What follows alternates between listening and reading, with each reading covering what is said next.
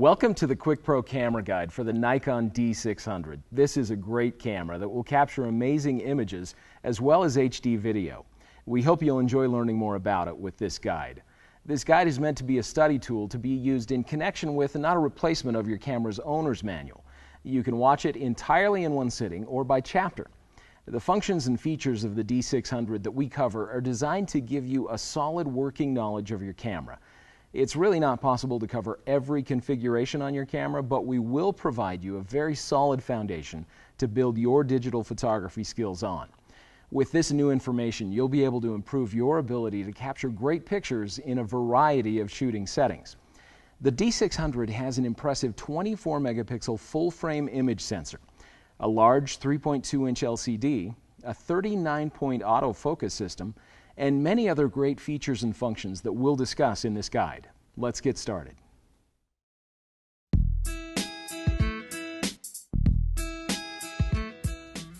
Your D600 has many sophisticated buttons and dials, and to take the best pictures with your camera, you'll want to be familiar with the functions of each of them. Let's begin by taking a closer look at many of the camera's features. First, there is the power switch and the shutter release button. To take a picture, simply press and hold the shutter button halfway down for a moment, allow the camera to focus, and press it the rest of the way down to take the picture. This is the exposure compensation button, the movie record button, and the metering mode button. The D600 has 3 metering modes to choose from: matrix, center weighted, and spot. We'll discuss more about metering modes later in the guide. This is the mode dial. To change the camera's shooting mode, press and hold this lock release button and rotate the mode dial. You can choose from flash off, auto, P or program auto, S or shutter priority, A or aperture priority, and M or manual. The user setting modes, and almost 20 different scene modes. We'll discuss the camera's shooting modes in greater detail later in this guide. This is the release mode dial and lock release button. To set the camera's release mode, press and hold the lock release button and rotate the release mode dial. You can choose from single frame, continuous low speed, continuous high speed, quiet, self-timer, remote control, and mirror up. Here is the accessory shoe, which will allow you to use an optional flash unit with your camera. This is the built-in flash unit. This is the control panel. The control panel is where you can view and change many of the camera's important settings. On this side of the camera, you'll find the connector covers, where you can use connectors to connect the camera to other devices. Here you'll find the microphone and the headphone connectors, which will allow you more flexibility when recording and playing back sound in the camera's movie mode. This is the USB connector, which will allow you to connect the camera and computer or compatible printer. The mini HDMI connector, which will allow you to connect the camera to an HD television. This is the GPS connector, which will allow you to use an optional GPS unit with your camera. Also on this side of the camera, there is the flash button. Simply press this button to make the built-in flash pop up in the camera's PSAM and user settings modes. You can also use this button in conjunction with the main and sub command dials to change the flash mode and the flash compensation. This is the bracket button. To set the number of frames to be bracketed, press and hold the bracket button while rotating the main command dial. To set the exposure increment, press and hold this button while rotating the sub command dial. This is the AF mode button and the focus mode selector. This is the lens release button. To mount a lens, make sure that the camera is switched to off. Hold the camera with one hand and the lens with the other like this. Align the lens's index with the camera's index, then gently rotate the lens until it clicks into place. Take great care not to scratch the lens by allowing it to make contact with anything. When you want to remove a lens, press the lens release button while holding the camera with the same hand, and then with the other hand rotate the lens until it uncouples. Avoid changing lenses in windy or dusty conditions. This will help the image sensor stay clean and free of dust. Now let's take a look at this side of the camera. Here we'll find the memory card slot cover. Your D600 has 2 SD memory card slots. When you're inserting a memory card, you'll want to make sure that the manufacturer's logo is facing the back of the camera. Simply insert the card until it clicks into place and close the card slot cover. To remove a memory card, simply press the card and it will eject. Before you start taking pictures with a new memory card, it's a good idea to format it. Also, keep in mind that your camera will operate faster if you periodically format your memory card rather than simply deleting images from it to free up space for more picture taking. Make sure that you don't reformat your card unless you have already copied the images that you want to save to your computer. Formatting your card will erase all the images. To format a memory card, press the menu button and use the camera's multi-selector to navigate to the Setup menu, indicated by a wrench icon. Use the multi-selector to select the Format Memory Card option. Here you'll need to select the card that you'd like to format. Press Yes and press OK. With the D600, you can also format the memory card using the metering mode button and the delete button.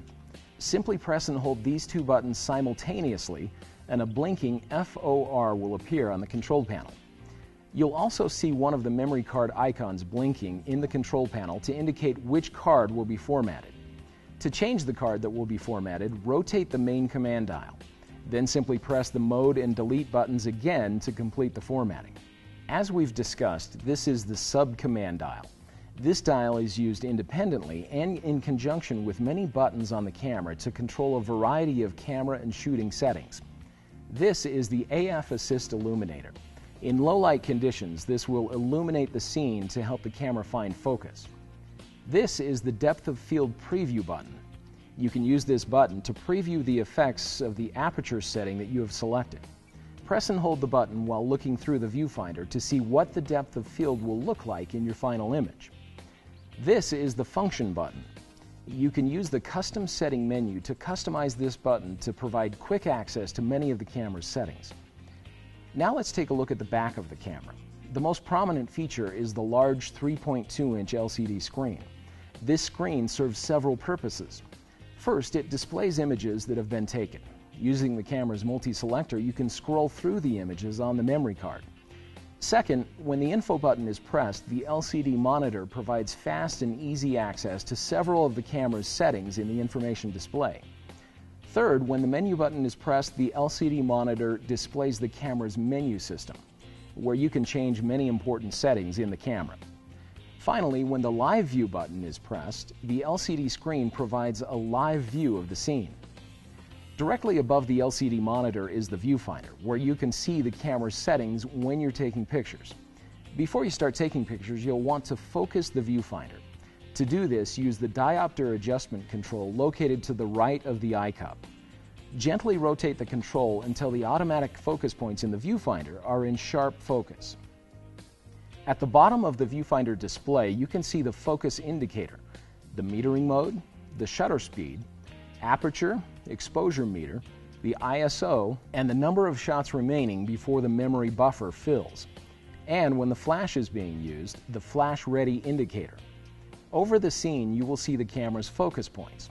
When the shutter button is pressed halfway to focus, the areas where the focus points blink in red will be in focus. This is the playback button. Pressing this button will allow you to view your images on the LCD monitor. This button is the delete button, which will allow you to remove images from the memory card in playback mode. This is the menu button. Pressing this button will allow you to access the camera's sophisticated menu system. This is the Retouch Picture Control button. In the camera's playback mode, pressing this button will allow you to make retouched copies of your images in camera and save them on the memory card. In the camera's shooting modes, this button provides access to the picture controls. This button has three functions. First, it is the Protect button. Pressing this button while in the camera's playback mode will protect the displayed image from accidental deletion. Second, this button is the Help button. Whenever there is a question mark icon displayed at the bottom of the LCD screen, pressing this button will display a description of the currently selected option. Finally, this button is the White Balance button. You can press and hold this button while rotating the main command dial to select the white balance setting. This button has two functions. First, it is the Playback Zoom In button. When you're viewing an image in playback mode, you can press this button to zoom in and see detail areas of the image. You can use the multi-selector to scroll to other areas of the frame. This button also serves as the Quality button, which will provide fast and easy access to image quality settings in the camera's shooting modes. Press and hold this button while rotating the main command dial to select the image quality. Press and hold this button while rotating the sub-command dial to select the image size. This button has two functions. First, it is the playback zoom out thumbnail button. When you're viewing a zoomed image in playback, you can press this button once or multiple times to zoom out. In regular playback, you can press this button to see a thumbnail view of the images on the memory card. This button also serves as the ISO button. In the camera shooting modes, you can press and hold this button while rotating the main command dial to select the ISO setting. This is the AEAF lock button. When the shutter button is pressed and held halfway down, you can press the AEAF lock button to lock the focus and exposure while you recompose the image. This is the main command dial. Rotating this dial will allow you to change exposure settings as well as many other camera settings. As we've discussed, this is the multi-selector. It is used for navigating the menu system, scrolling through images in playback, and accessing information in the information display. You can press the OK button or the right side of the multi-selector to confirm selections in the menu system. This is the focus selector lock. When it's set on the L or lock, the focus point is locked and cannot be changed with the multi-selector. This is the live view selector, which is used to select whether the camera will shoot still images or movies when in live view. This is the live view button. Pressing this button will activate the camera's live view. To end live view, simply press the button again. This is the info button. Pressing this button will activate the information display, and pressing it a second time will allow you to access and change several camera settings.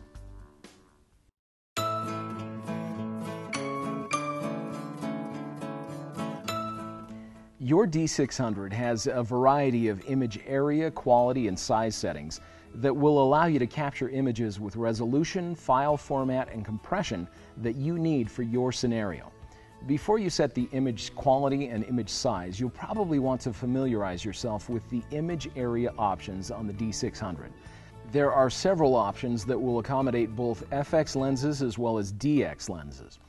To select the image area, enter the camera's shooting menu and select the image area option.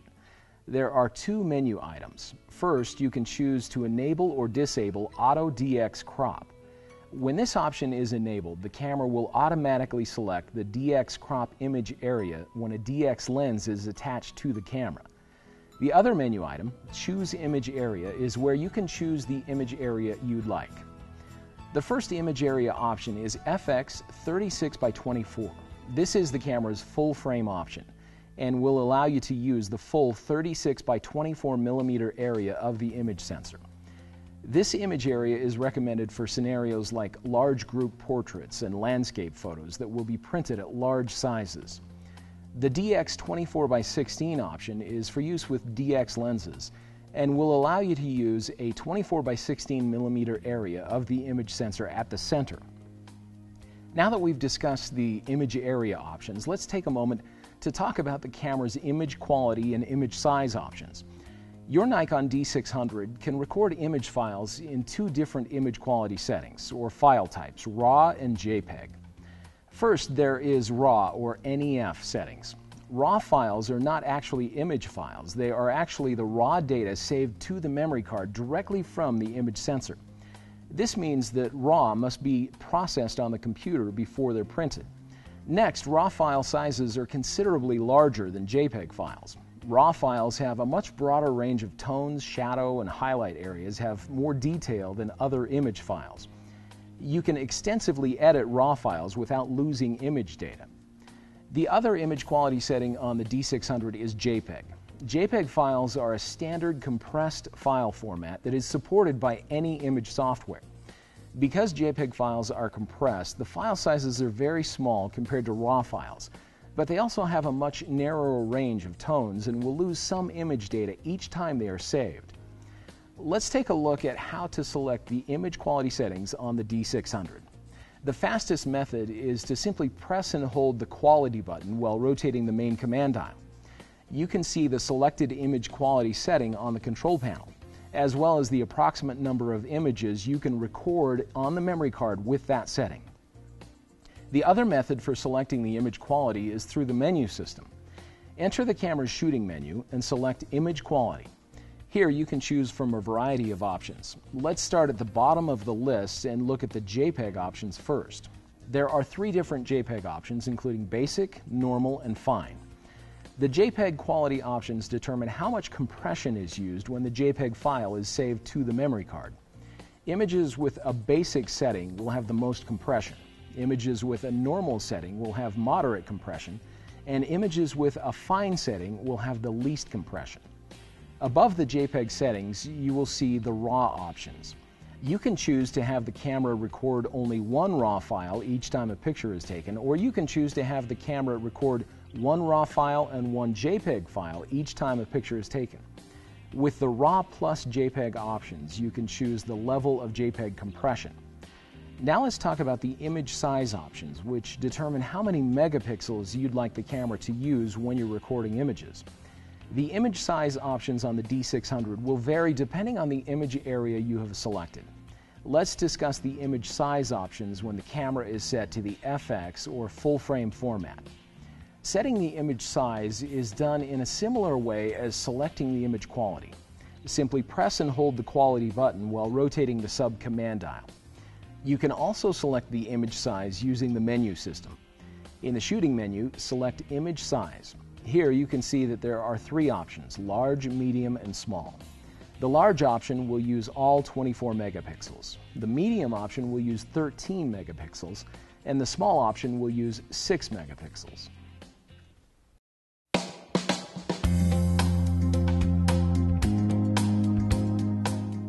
One of the most important concepts in photography is exposure, or the amount of light that falls on the camera's image sensor or film. A properly exposed photo will have good detail in the shadow, midtone, and highlight areas. Photos that are too bright are overexposed, and photos that are too dark are said to be underexposed. There are 3 ways that your D600 measures light. These are the camera's metering modes. To select a metering mode, press and hold the metering mode button while rotating the main command dial. The first metering mode is called matrix metering. This is a great general use metering mode that can be used in most shooting scenarios. The camera sets the exposure automatically to suit the scene. This is a good mode to use for many situations, but sometimes when the scene is very bright or very dark, you may want to use a different metering mode. The next metering mode is center weighted metering. This is a classic metering mode used for portraits. Center weighted metering will evaluate the entire frame and assign the greatest weight to the center area. The last metering mode is spot metering. This is a great mode to use when there is a lot of contrast between the background and the subject, when the background is either very bright or very dark. This metering mode will meter off the selected focus point unless the focus point selection is set to auto, in which case metering will be determined based on the center focus point. Now that you know a little about how your camera sees and measures light to create properly exposed photos, let's talk a little about the shooting modes on your D600. Your camera's shooting modes allow you to take creative control over the camera's settings, like aperture, shutter speed, ISO, white balance, flash, as well as a variety of other settings. To select a shooting mode, press and hold the lock release while rotating the mode dial. With the auto, flash off, and scene modes, the camera chooses everything for you. All you need to do is point and shoot. To take a picture in auto mode, simply press the shutter button halfway to allow the camera to focus. The focus point or points that will achieve focus will briefly blink in red in the viewfinder, and the focus confirmation indicator will appear. If needed, the flash will pop up automatically. Then simply press the shutter button the rest of the way down to take the picture. The next mode is flash off. This mode functions in the same way as the auto mode, except that the flash is disabled. Use this mode in places where flash photography is prohibited or inappropriate. This mode is also a good mode to use for candlelight scenes or if you want to create streaks of light for creative effect. The next setting on the mode dial is Scene. The D600 has many different scene modes that will help you capture great images in almost any scenario. To access the scene modes, press and hold the lock release while rotating the mode dial to Scene. Then rotate the main command dial to select the scene mode. If you'd like to view additional information about the scene mode, press and hold the Help button. There is a scene mode for portrait, landscape, child, sports, close-up, night portrait, night landscape, party indoor, beach snow, sunset, dusk dawn, pet portrait, candlelight, blossom, autumn colors, food, silhouette, high key, and low key. One of the features Nikon has included on their D600 are the user settings modes, the U1 and U2 modes. These modes allow you to save entire banks of settings to a single, easy-to-recall mode. User settings modes are especially useful and time-saving when you find yourself shooting in the same location, like a studio, on a regular basis.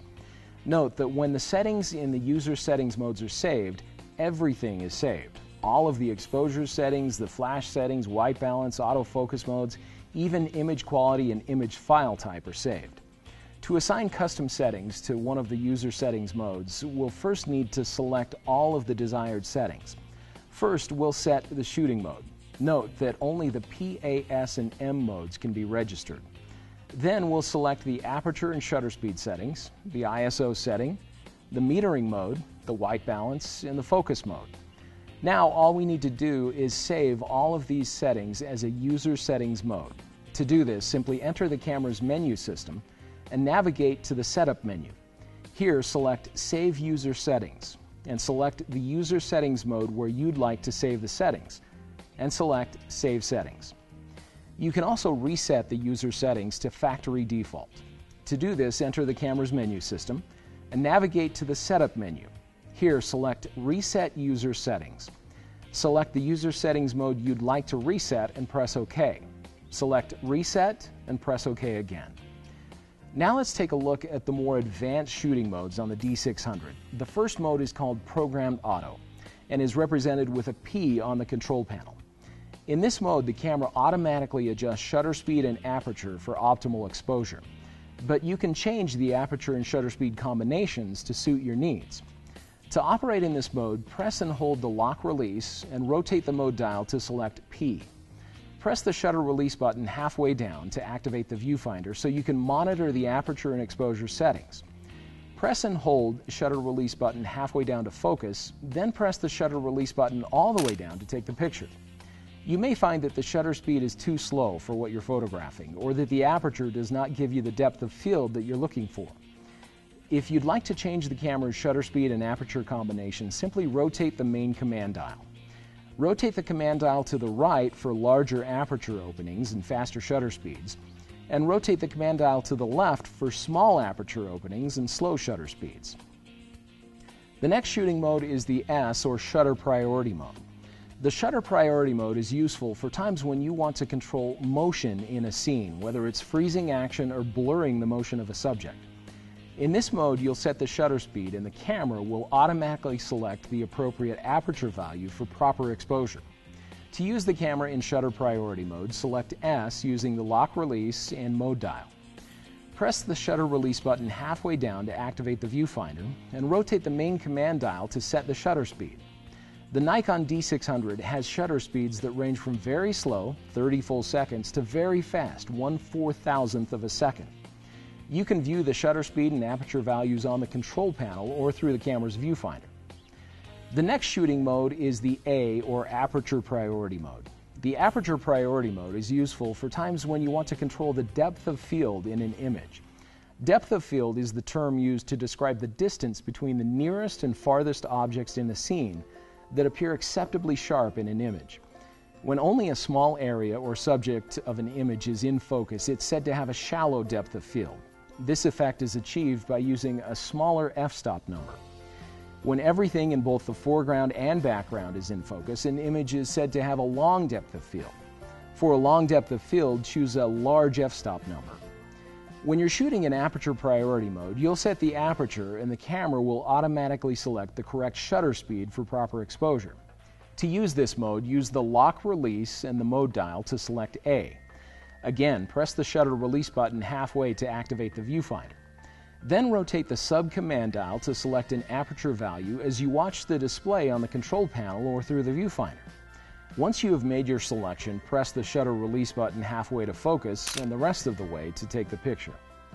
The last shooting mode is manual, or M mode. This mode gives you complete control of the camera. In manual mode, you will set both the shutter speed and aperture to create the exposure. To operate the camera in manual mode, use the lock release and mode dial to select M. To set the shutter speed, rotate the main command dial. To set the aperture, rotate the sub-command dial. Press the shutter release button halfway so that as you're making adjustments to the aperture and shutter speed, you can watch the exposure scale either on the information display or through the viewfinder. When the exposure level indicator is near the center of the scale, the image should be properly exposed. You can choose just the right aperture and shutter speed combination for your scene, whether you want to freeze the action or create a very shallow depth of field. Make the necessary adjustments to aperture and shutter speed and press the shutter release button halfway down to focus and the rest of the way down to take the picture. In addition to aperture and shutter speed, the camera's ISO setting will have a significant impact on whether your images are properly exposed. The ISO setting affects the image sensor's sensitivity to light. The higher the number, the less light that is required to properly expose the image sensor. You can either have the camera automatically choose the sensitivity or you can set it manually. To set the ISO on the D600, press and hold the ISO button while rotating the main command dial. You can select ISOs ranging from 100 to 6400, as well as low and high settings for special shooting situations.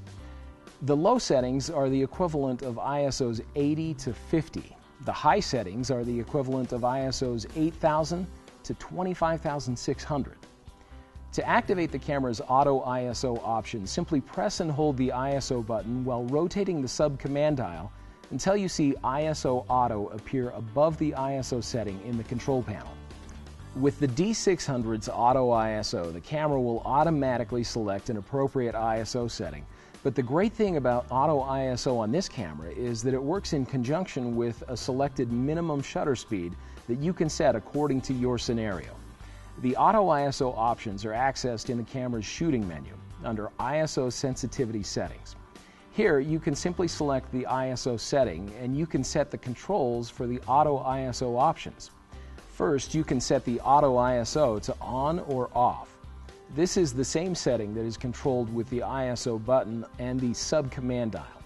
Next, you can select the maximum ISO sensitivity. If you'd like to make sure that the camera does not use any ISO setting higher than ISO 1600, for example, simply select 1600. Now you can set the minimum shutter speed. You can select auto or you can choose any other shutter speed you like. This setting will set the slowest shutter speed that the camera will use. If the shutter speed drops to slower than what you have selected here, the camera will increase the ISO to keep the shutter speed at the minimum that you have selected.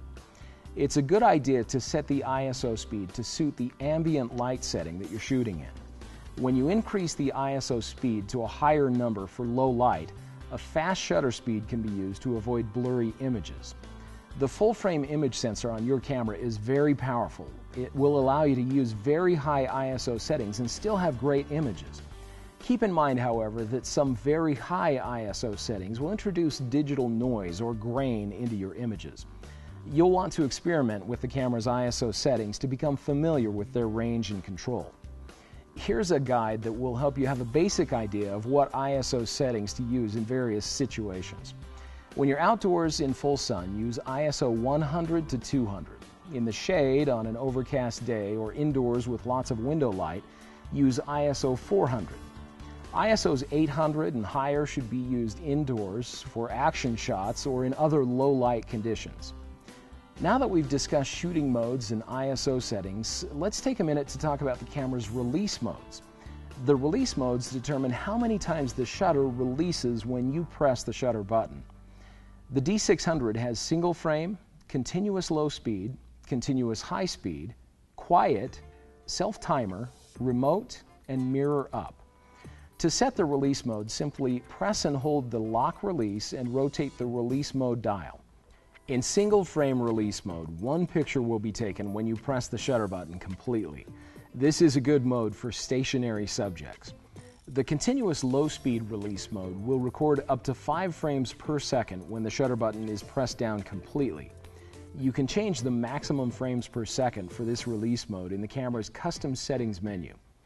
The continuous high-speed release mode will record up to 5.5 frames per second while the shutter button is pressed down completely. The quiet shutter release mode is like the single frame release mode, except that it does not beep when focus is achieved. This mode keeps sound to a minimum in quiet surroundings. The remote control release mode is for use with an optional remote control, and it's a good mode to use if you'd like to reduce camera shake at very slow shutter speeds, or you'd like to include yourself in the picture. The self-timer mode takes the picture 10 seconds after the shutter button is pressed completely. Use this mode for self-portraits or with a tripod to reduce camera shake at very slow shutter speeds. You can change the self-timer delay in the camera's custom settings menu. There are options for 2, 5, 10, and 20 seconds. The last release mode, the mirror up mode, is great to use to minimize blur that can be caused by the shake of the mirror moving when the shutter is open. To use the mirror up mode, make sure that it is selected on the release mode dial. Next, frame the image and set the focus using the shutter release button. Then press the shutter release button completely to raise the mirror. Now simply press the shutter release button again to take the picture. To minimize camera shake, press the button smoothly. The mirror will lower automatically when shooting ends.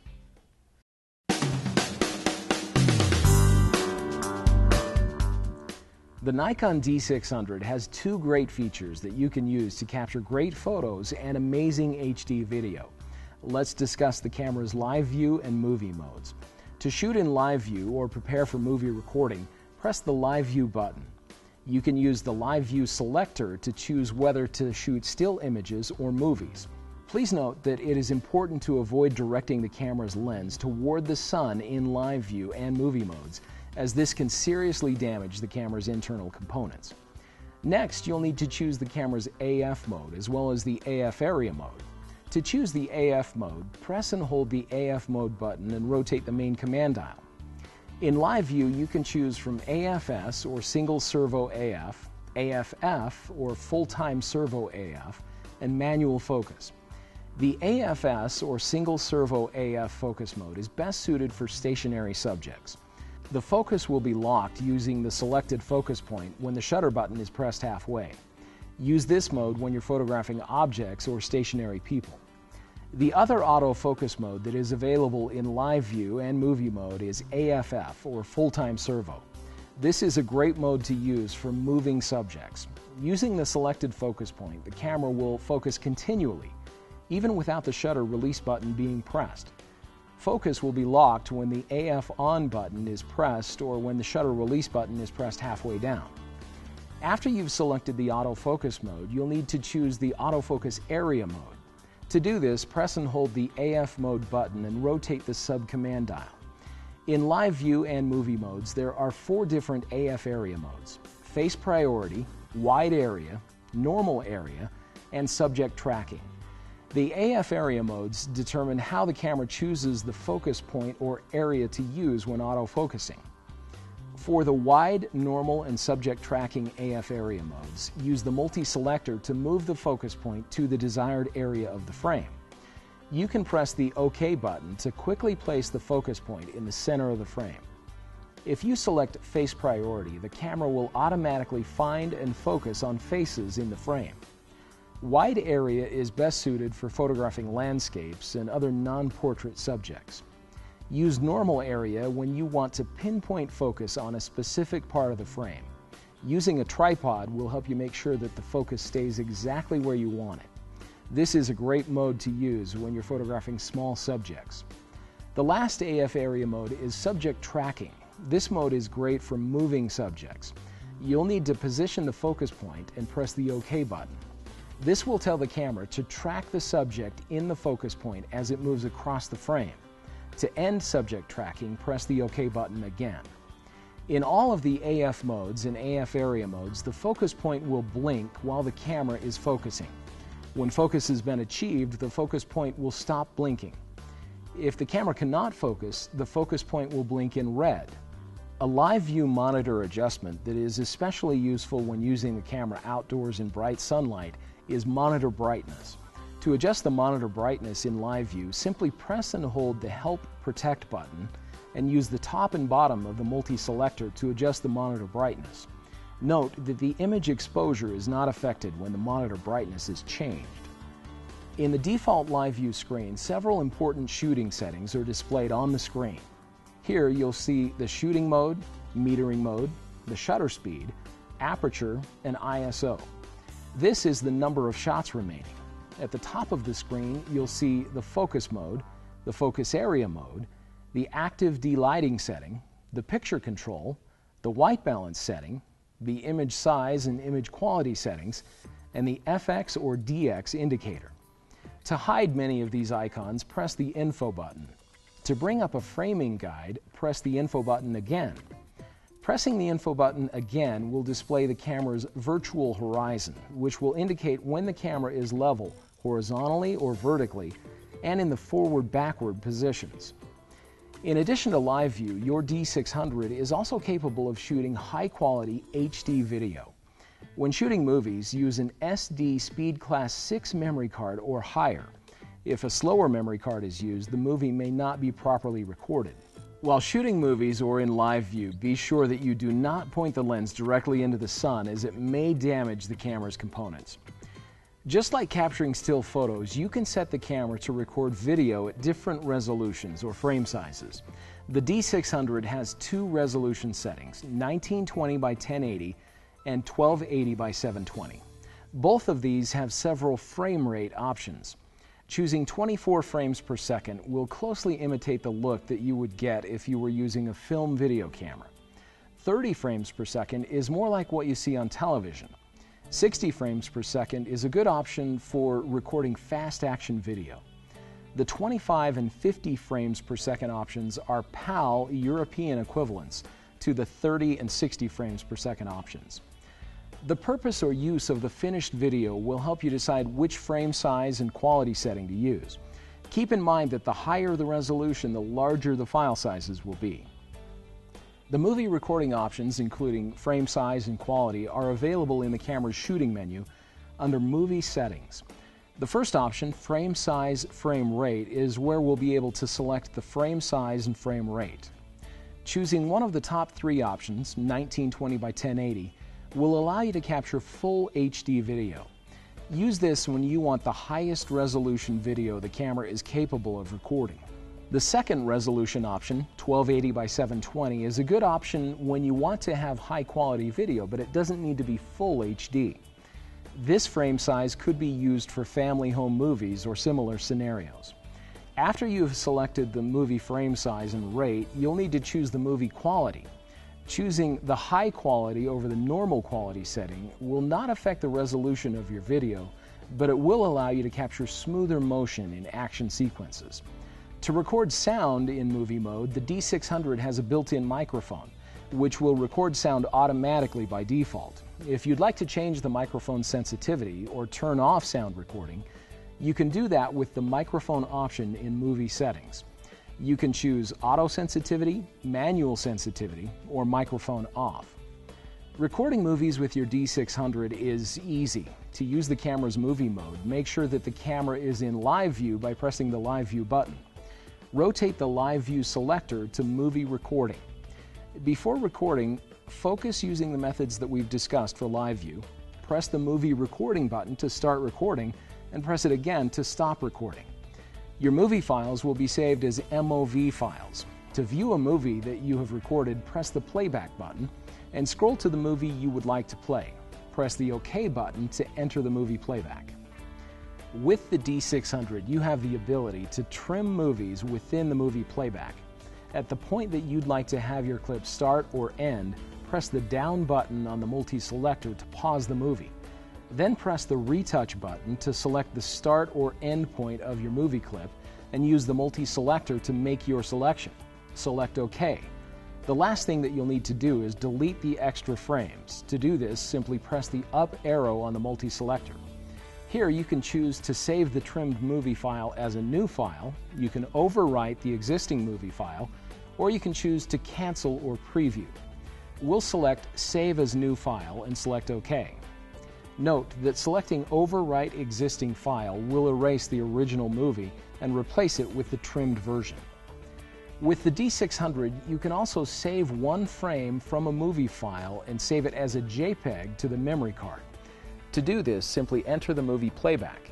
At the frame that you'd like to save, press the down button on the multi-selector to pause the movie. Press the retouch button to view the movie edit options and select Save Selected Frame. Now simply press the top button on the multi-selector. When the dialog pops up, select Yes and press OK.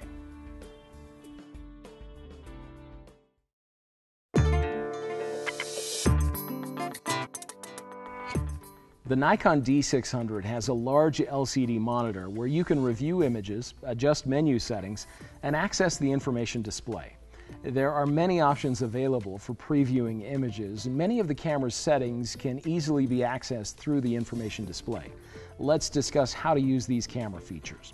For basic playback of your images on the camera's LCD monitor, simply press the playback button. Then you can use the multi-selector to scroll through the images.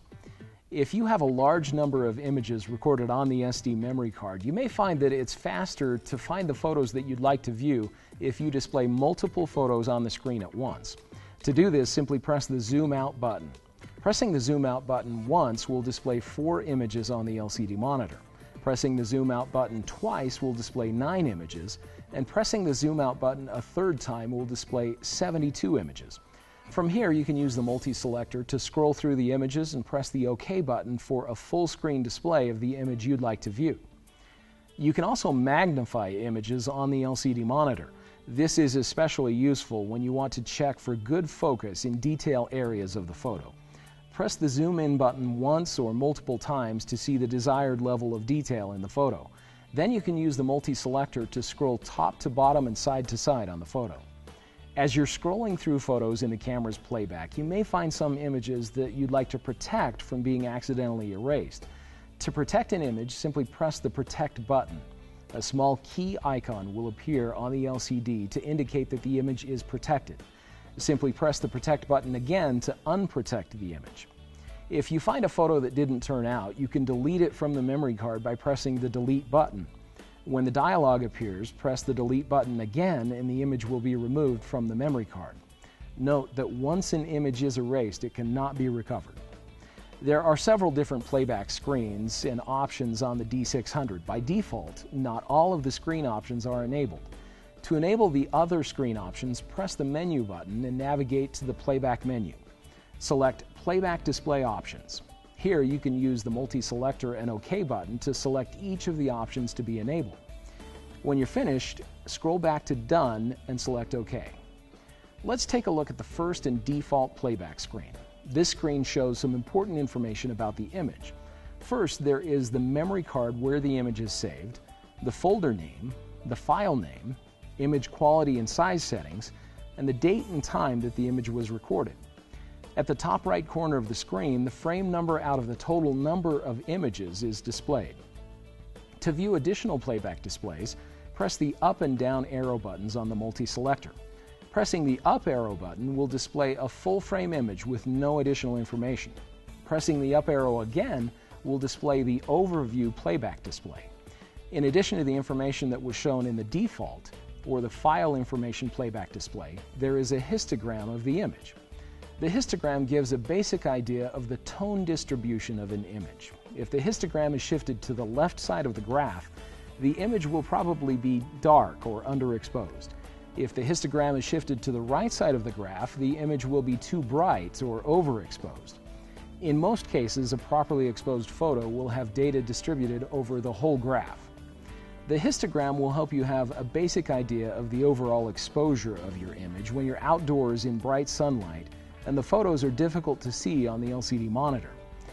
This screen also shows the metering mode, the shooting mode, the shutter speed, the aperture, the ISO setting, the focal length, the exposure compensation and flash compensation settings, the white balance setting, the color space, the picture control, and the active delighting setting. Pressing the up arrow again will display the first screen of the shooting data display. There are 3 screens in this display. Press the up arrow on the multi-selector to view the additional screens. The next playback display is the RGB histogram display.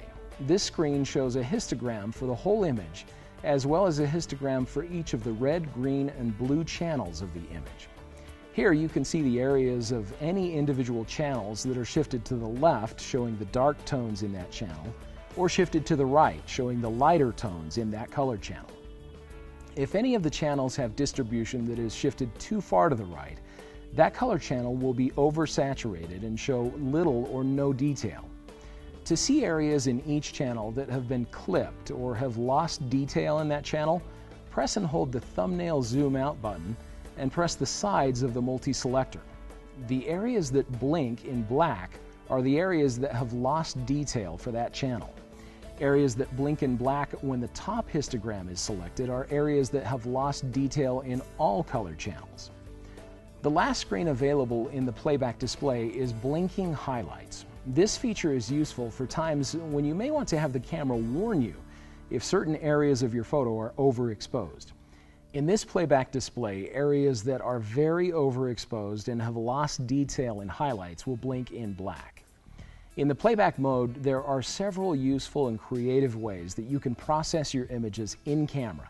These are the retouch menu options and are accessible in playback mode by pressing the OK or the retouch button. Let's discuss several of these options now. The first item in this menu is delighting, which allows you to improve detail in highlight and shadow areas in an image. First, you'll need to select the amount of correction you'd like to apply. On the right side of the screen, a preview image is displayed as you scroll through the options. Choosing low will improve some of the darkest shadow areas.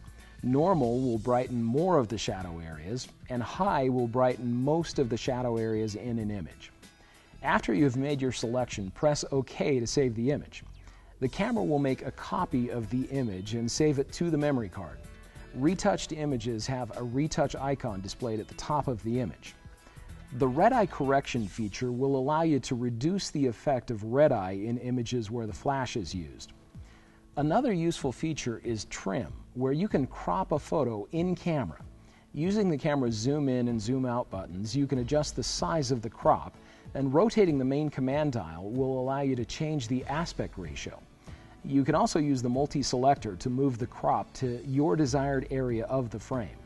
Finally, you can press OK to apply the crop and save the image as a separate file. Although photo editing software makes it fast and easy to convert your color images to black and white, your camera will do a great job with this task as well with the monochrome menu option. You can choose from black and white, sepia or brown tone, and cyanotype or blue tone. With both sepia and cyanotype, you can adjust the intensity of the color with the multi-selector's up and down arrows. In the filter effects section of the retouch menu, you can choose to apply one of 7 filters to your image. The skylight filter will reduce the blue in the image. The warm filter will give the photo a warm red cast. The red, green, and blue intensifiers will enhance or intensify that specific color in the image. You can use the multi-selector's up and down arrow keys to increase or decrease the effect. The cross-screen filter is a way to create starburst effects for the light sources in the image. There are several options with this filter. First, you can choose the number of points you'd like each starburst to have. Then you can choose the amount or the brightness of the light sources that will be affected.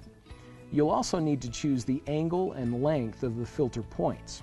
After your selections have been made, you can select Confirm to see the effects of your changes. From here, you make adjustments, or you can select Save to have the copy saved to the memory card. The last filter in the filter effects is the Soft filter, which will apply a soft photo effect to the image. You can use the multi-selector to choose the amount of softness that is applied and press OK to save a copy of the image. You can use the color balance feature to adjust the overall color of the image. Use the multi-selector to place the indicator in the area of the color grid that you'd like and press OK to save a copy of the image. The D600's NEF or RAW processing will make a JPEG copy of a RAW file and save it to the memory card. Here you can adjust several items: image quality and size, white balance, exposure compensation, picture control, high ISO noise reduction, color space, vignette control, and delighting. After you've made the desired adjustments to each of these settings, highlight EXE and press OK to make a JPEG copy of the image. Another useful function in the retouch menu is the resize option, where you can create smaller copies of the images. First, you'll need to choose which memory card to use. Then you'll want to choose the size of the image copy. Options ranging between 2.5 megapixels and 0.3 megapixels are available. Select the size you want and select OK. Select Yes and select OK again to save a resized copy to your memory card. The camera's Quick Retouch option will create a copy of the selected image with greater contrast and enhanced colors. The Straighten function can be used for any image, but it's especially helpful for landscapes and photos of architecture. Using this function is simple. Using the left and right arrow buttons on the multi-selector, align the horizon or any other reference line with the displayed grid. When you've adjusted the photo to your liking, press the OK button to have the camera save a copy of the image. Depending on the lens and focal length that you use, you may find that some of your images have some distortion, a sometimes unwanted effect where the photo appears to be either bloated or pinched. The D600 has a feature to help correct distortion. To use it, select Distortion Control in the Retouch menu. Choose Auto to have the camera automatically correct distortion, and you'll only need to fine-tune with the multi-selector. If you'd like to have complete control over the distortion control, select Manual. Use the multi-selector to adjust the distortion control to your liking, and press OK to have the camera save a copy of the image. If you don't own a fisheye lens, but you like that effect, you can recreate it with the fisheye feature in the Retouch menu. Simply select Fisheye and use the left and right arrows on the multi-selector to choose how much fisheye distortion you'd like to apply, and press OK to save a copy of the image. The Color Outline and Color Sketch options will allow you to create interesting and artistic effects with your photos. Similar to the distortion control, the perspective control feature will help you to reduce the distortion that is often caused when photos of architecture are taken from a low viewpoint. You can use the up, down, left, and right arrows on the multi-selector to make adjustments to the perspective distortion. Again, simply press OK to save a copy of the adjusted image. The miniature effect will allow you to create images with similar effects to photos that are commonly created with tilt-shift lenses. Use the sides of the multi-selector to choose the size of the field of focus and the top and bottom of the multi-selector to choose the area of focus. You can press the Zoom Out button to change the direction of the field of focus. To see a preview of the effect, press and hold the Zoom In button. When you're satisfied with your changes, press the OK button to save the image to the memory card. The Selective Color effect allows you to create photos that have only selected colors shown in an image that is otherwise black and white. Use the multi-selector to find the area of color that you'd like to select and press the AEL/AFL button to select it. Then you can rotate the main control dial to select up to 2 additional colors in the same way. When you've selected the colors you'd like to be visible in the image, press OK to save a copy to the memory card. The side-by-side comparison option will allow you to view the original image side by side with the edited copies. If you've created multiple edited copies, you can use the multi-selector to highlight the image on the right and then use the top and bottom of the multi-selector to scroll through the edited copies.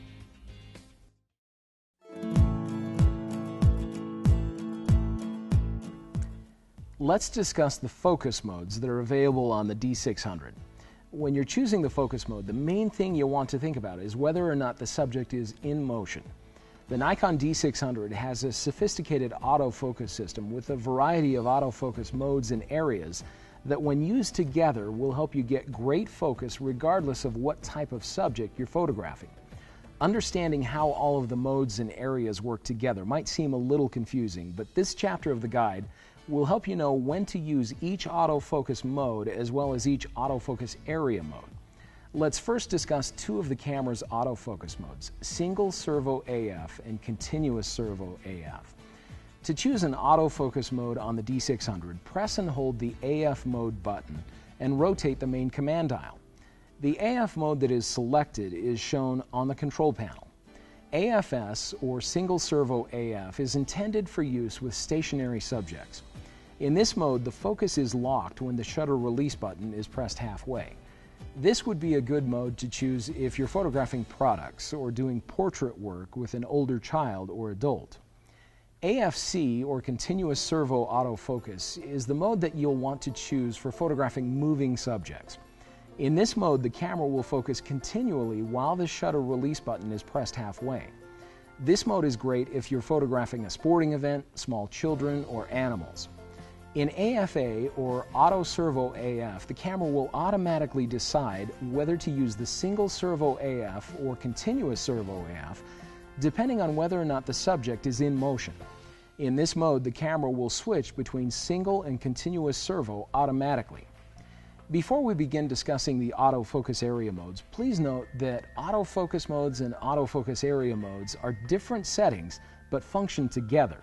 Understanding how they work together will help your images have great focus. There are four basic autofocus area modes: single point AF, dynamic area AF, 3D tracking, and auto area AF. To choose the AF area mode, press and hold the AF mode button while rotating the sub-command dial. The AF area mode will be displayed on the control panel. The first autofocus area mode is single point AF. In this autofocus area mode, you will manually select the exact focus point you'd like the camera to use for focus. This autofocus area mode is great for stationary subjects.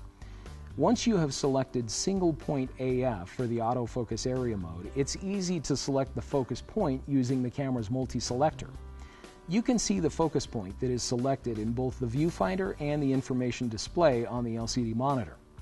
The camera will focus only on the subject that is in the selected focus point. If you want to quickly set the focus point back to the center point, simply press the OK button. The next autofocus area mode is dynamic area AF. This mode is not available in the camera's single servo AF focus mode. When you're using this mode, the initial focus point is selected manually, just like in the single point AF mode. In dynamic mode, the areas or focus points surrounding the one that you select will be used as backup. This means that if the subject briefly leaves the selected point, the camera will focus based on information from the surrounding focus points. The dynamic area AF mode is great for subjects that generally move in one direction within the frame. In dynamic area AF, you can choose from 9, 21, or 39 points. You'll want to choose the number of dynamic area AF points based on the predictability of the moving subject. The more predictable the subject is, the less AF points you'll need. For subjects that are somewhat predictable in their movement, you could use the 9-point dynamic area AF. And for subjects that are not at all predictable, you'll want to use the 39-point dynamic area AF.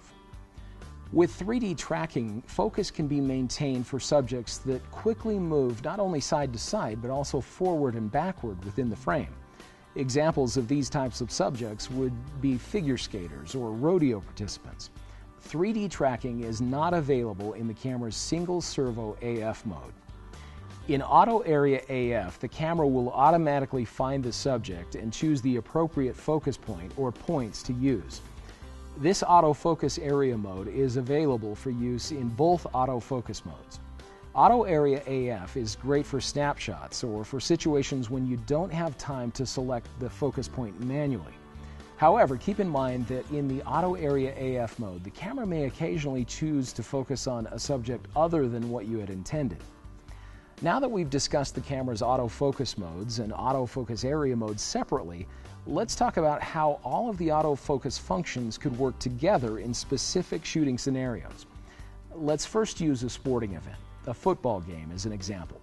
Subjects in this type of scenario will be in motion, so you'd want to select the AFC or continuous servo AF mode. If single servo AF was chosen, the camera would not continue to focus on the subject as the shutter release button was pressed halfway down. After the autofocus mode is set to AFC, either dynamic area or 3D tracking would be good choices for the autofocus area mode. The speed and predictability of the subjects would determine whether dynamic area or 3D tracking would be the better choice. If the action is somewhat predictable and the motion is generally from side to side, using the dynamic area AF would get good results. If the action is more erratic and the motion is not only side to side but forward and backward as well, 3D tracking would be a good option. So when you're at a sporting event like a football game, you'll probably want to choose continuous servo AF for your focus mode.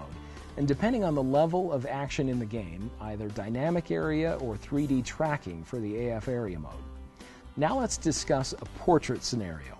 Assuming that you're photographing an older child or adult, the subject will be stationary. So a good AF mode to use would be the single servo AF. For the autofocus area mode, you could choose the auto area AF or the single point AF. For older subjects with less motion, the single point AF would be the best way to assure the focus was exactly where you intended it. But if the subject was a younger child, there may not be time to select the individual focus point, so the auto servo AF might be a better option. When you're doing portrait work for older children and adults, using single servo AF combined with single point AF will give you the most accurate results. When you're photographing younger children, you may want to use the auto servo AF combined with the auto area AF to get good focus.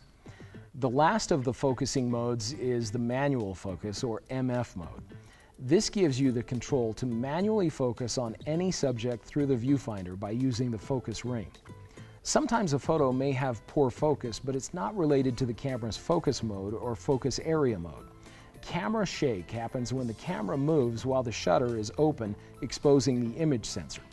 Always try to steady the camera. Holding it with two hands and pressing the viewfinder gently against your face will help. You can also lean against something or use a tripod, a monopod, or even a beanbag to steady the camera. You can also reduce the effect of camera shake by selecting a fast shutter speed. This reduces the amount of time the image sensor is exposed to shaky conditions. A helpful rule of thumb is to set your shutter speed to 1 over the focal length. Confusing? Let me explain. If the focal length on your lens is 300 millimeters, for example, you should set your shutter speed to at least 1/300th of a second. If the focal length is 30 millimeters, you might get by using a shutter speed as low as 1/30th of a second.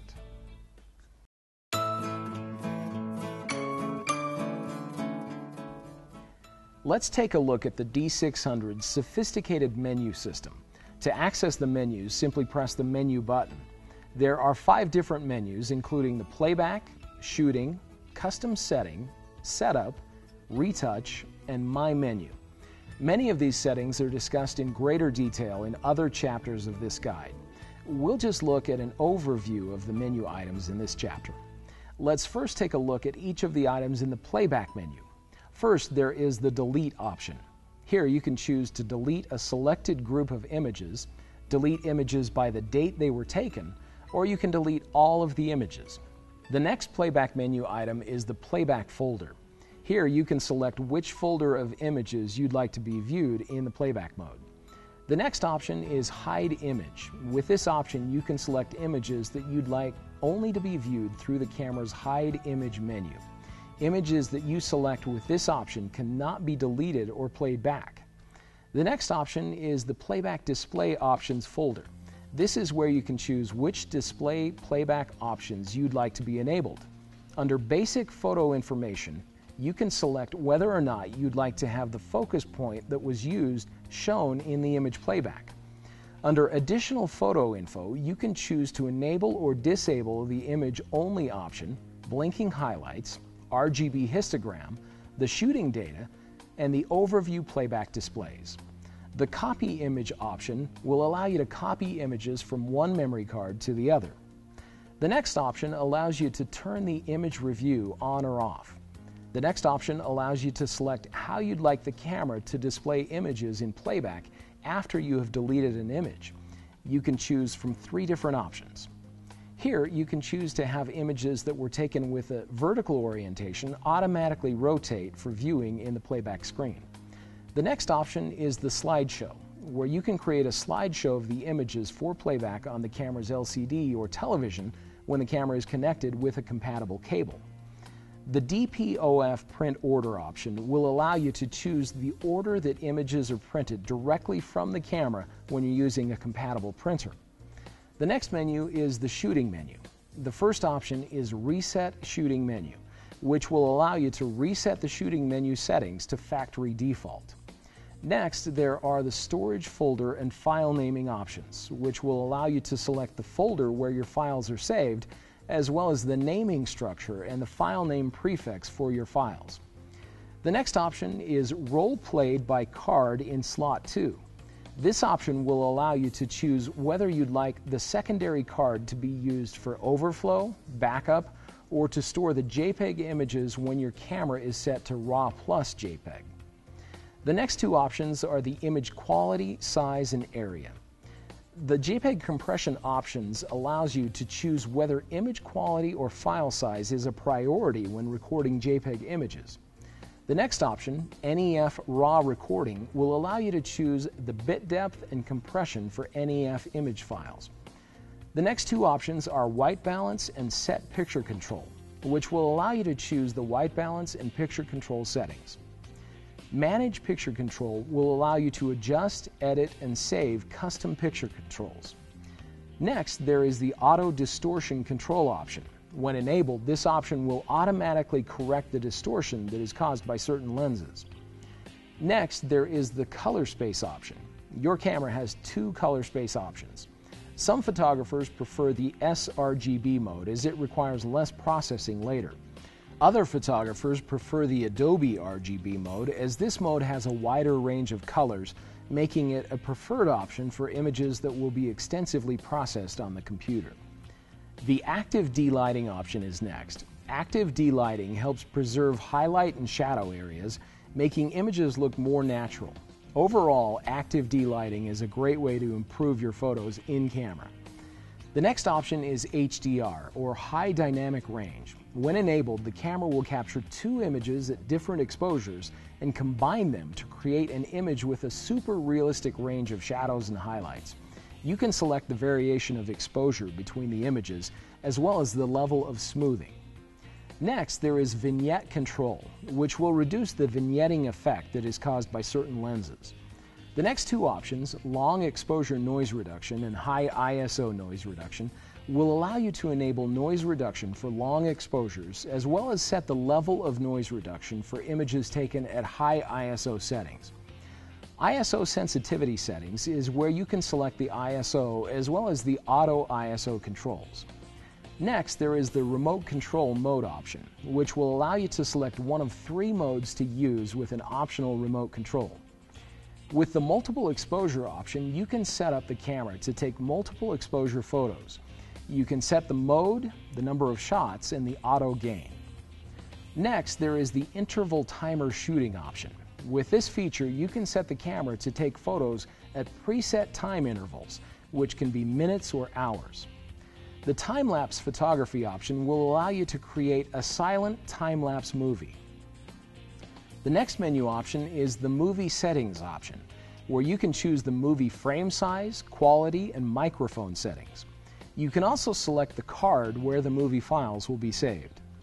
The next menu is the Custom Setting menu, where you can access a variety of settings for autofocus, metering and exposure, timers, AE lock, shooting display, bracketing flash, controls, and movie. The next menu is the Setup menu. The Format Memory Card option is first, followed by the Save User Settings and Reset User Settings options. Next, there is the Monitor Brightness option, which will allow you to adjust the brightness of the monitor. The Clean Image Sensor option allows you to choose at what times you'd like the image sensor to be cleaned. Next, there is the Lock Mirror Up for Cleaning option. Note that the battery must be fully charged to use this option. Image Dust Off Reference Photo is next. With this option, you can take a photo to use in conjunction with Nikon's Capture NX2 software to remove dust spots automatically from photos when post-processing.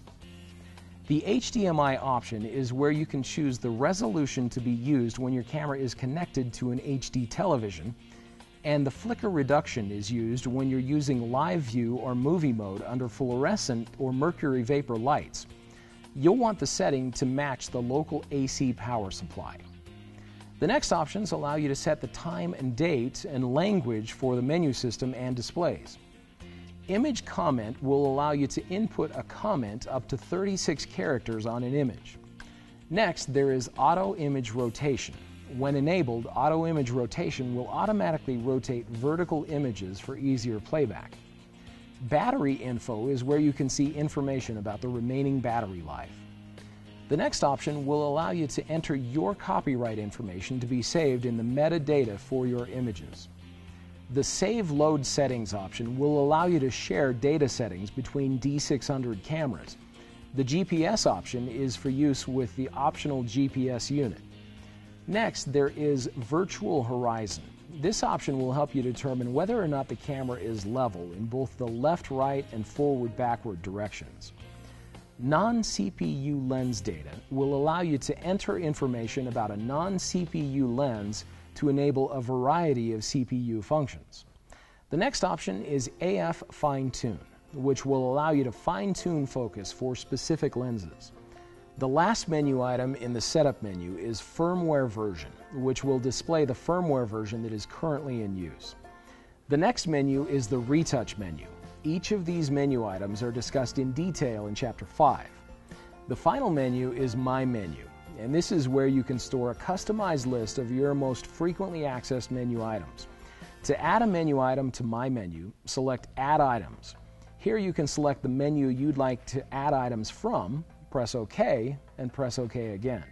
To remove items from My Menu, select Remove Items and select the items you'd like to remove, then select Done and press OK. Press OK again to confirm. You can also rank the menu items in My Menu. If you'd prefer to have a recent settings menu displayed instead of My Menu, you can select that under Choose tab. The recent settings menu will display the most recently accessed menu items.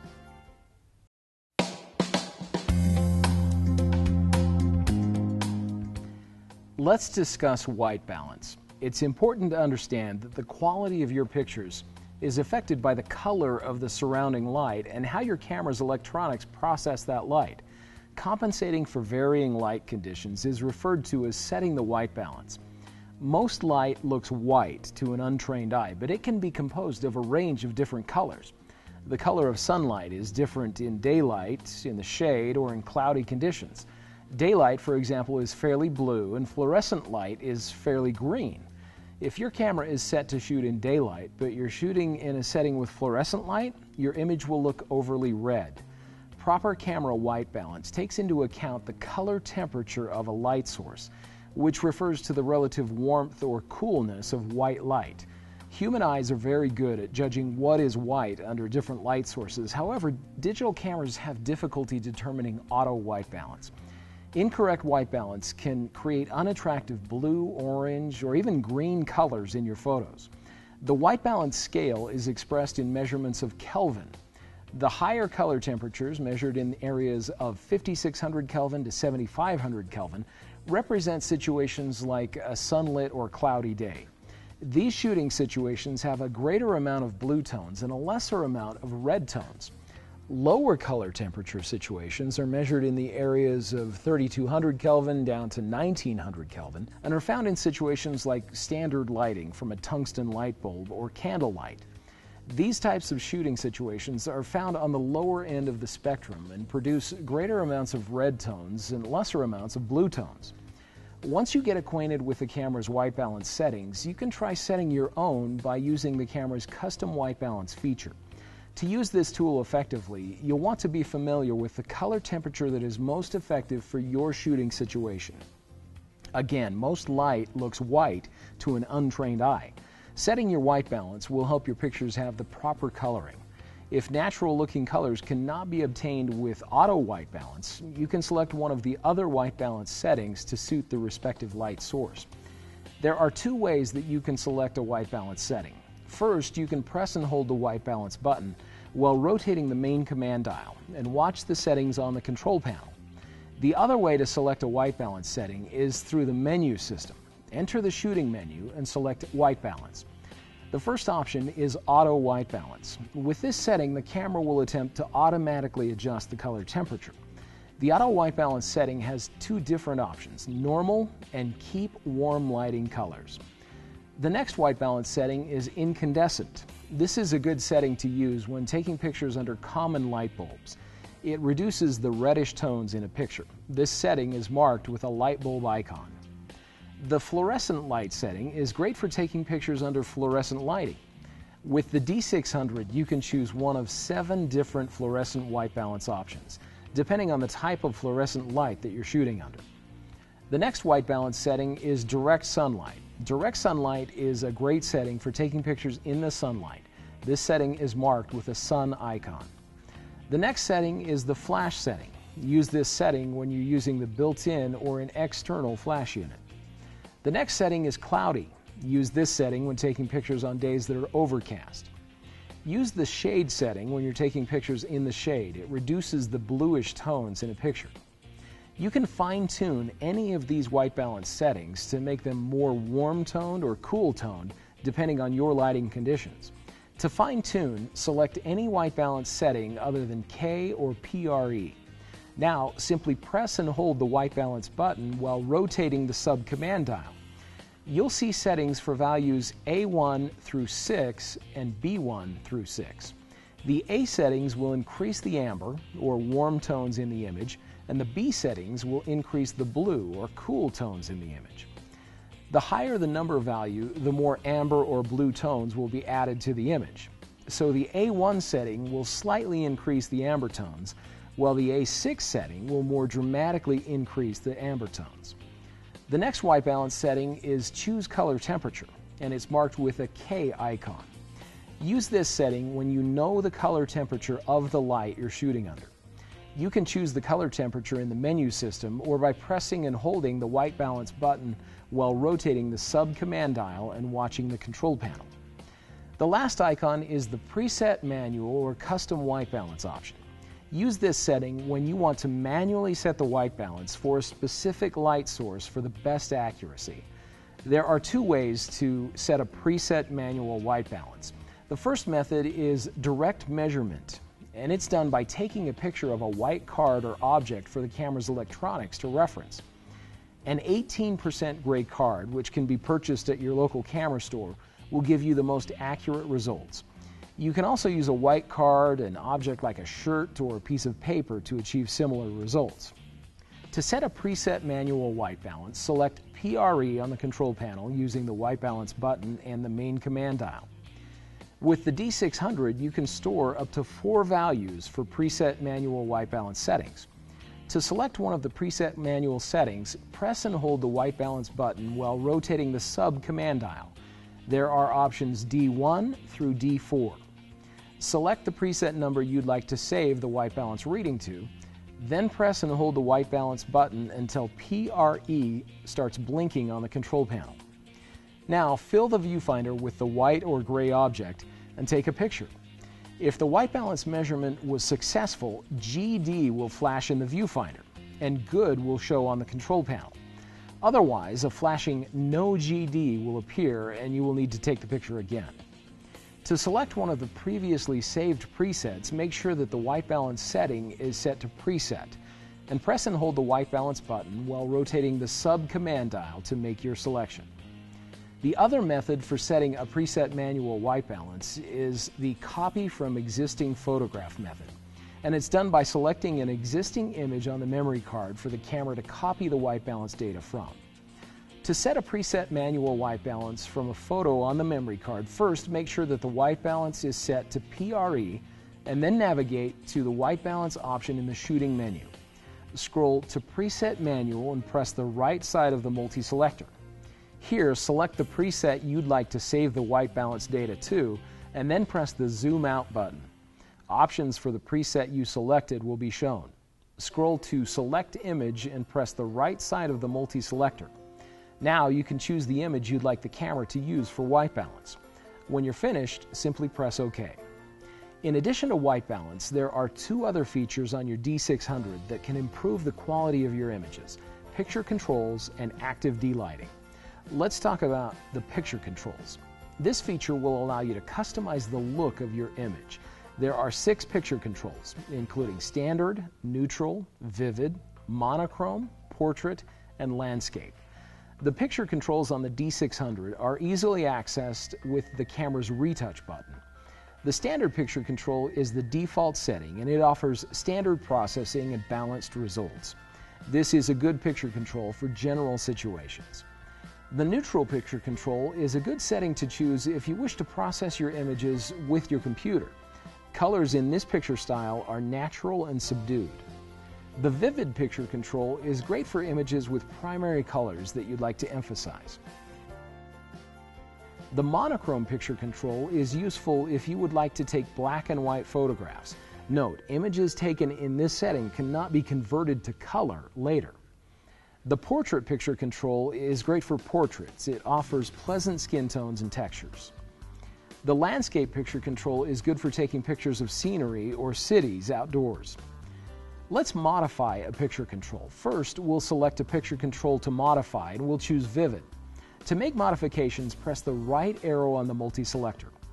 Settings can be adjusted using the arrows on the multi-selector. To make the color on the Vivid picture control a little more saturated, select Saturation and use the multi-selector to choose a value toward the plus side of the scale. Press OK to save the changes. Picture controls that have been modified are shown with an asterisk on the picture control menu. The D600 also has a feature called active delighting. When enabled, this feature will preserve detail in the shadow and highlight areas of images with high contrast. This feature is most effective when it's used with matrix metering mode. To use active delighting, press the Info button once to activate the information display. Then press it again to access the settings. Scroll to Active Delighting and press OK. Here you can choose from Auto, Extra High, High, Normal, Low, and Off. Note that with the higher settings, more digital noise may be introduced into the shadow areas of your image.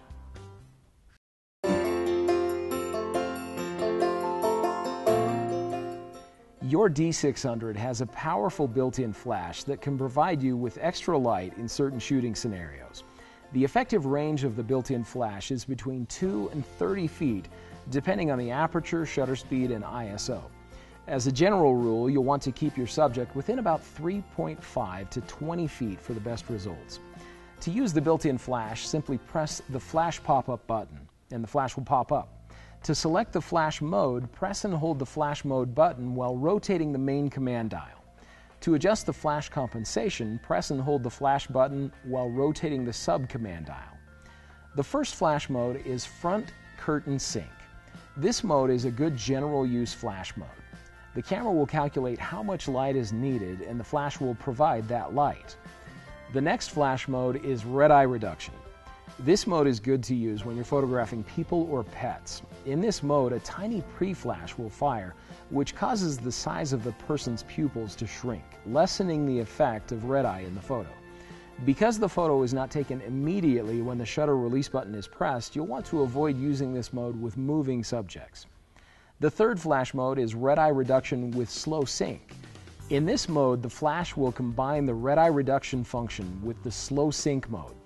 Use this mode for night portraits when you'd like the background to be properly exposed and you'd like to minimize the effects of red eyes. This mode is available only when shooting is set to programmed auto or aperture priority. It's a good idea to use a tripod in this mode to minimize blur due to camera shake. The next flash mode is Slow Sync. This flash mode is a good mode to use when you're photographing a subject at night and you would like to have the background and the subject properly exposed. This mode is also only available when the shooting mode is set to programmed auto or aperture priority, and you may want to use a tripod when using this mode as well. The last flash mode is Rear Curtain Sync. In this mode, the flash fires just before the shutter closes, which will create a stream of light behind light sources. The subject will be properly exposed. Using a tripod is recommended to minimize blur due to camera shake. We hope you've enjoyed learning more about your Nikon D600. We know this new information will give you enough confidence and know-how to get the most out of your camera. Remember, you can refer back to any section of this guide at any time. Just select the topics that you want to review from the main menu or table of contents. Watch for more QuickPro guides on newly released cameras. Thanks for watching.